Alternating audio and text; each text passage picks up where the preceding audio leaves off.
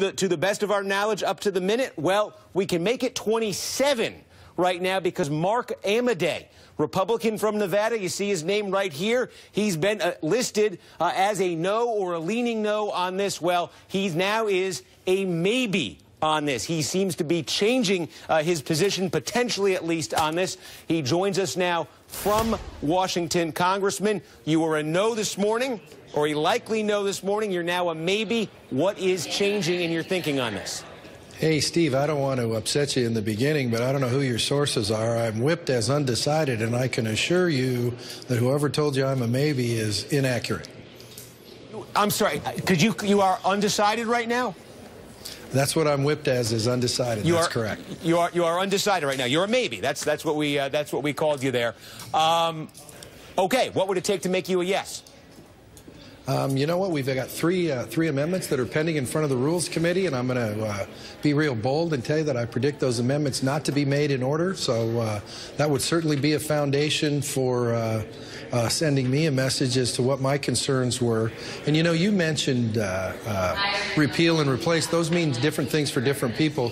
We've been diving real deep into how that works in Nevada, and I can tell you that most people, I think, when it comes down to it, when they're on the kitchen table with the checkbook out, if premiums don't go down, if deductibles don't go down, if choices don't go up, then I think people will consider that a broken promise in the same way that they did.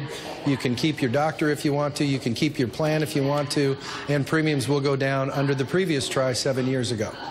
Let me ask you a basic philosophical question here, because this seems to be one of the big divides on the Republican side. I mentioned the Freedom Caucus there, the members of the Freedom Caucus who say, look, they want a pure repeal of Obamacare. They just want what is Obamacare, to be taken off the books entirely. They say this doesn't go far enough in doing that. You have some moderates saying it may go too far. It may take away too many positive things. Where are you on that divide? Does this take away too much or too little?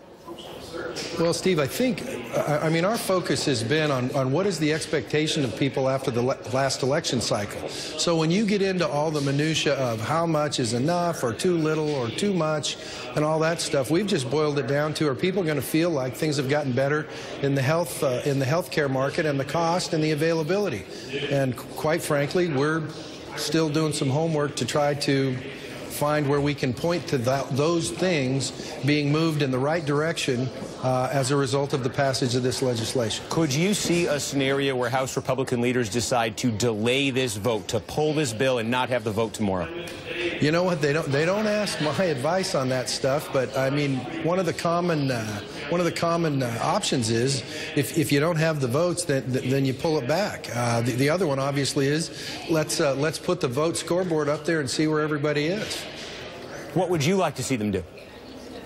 You know what? I mean, there's a lot of water under the bridge. I can tell you that as a process guy, I can't go back and turn back that clock, but I think it was a fundamental mistake to not have hearings in the traditional regular order sense, which means witnesses. Put hospitals on the record. Put governors on the record.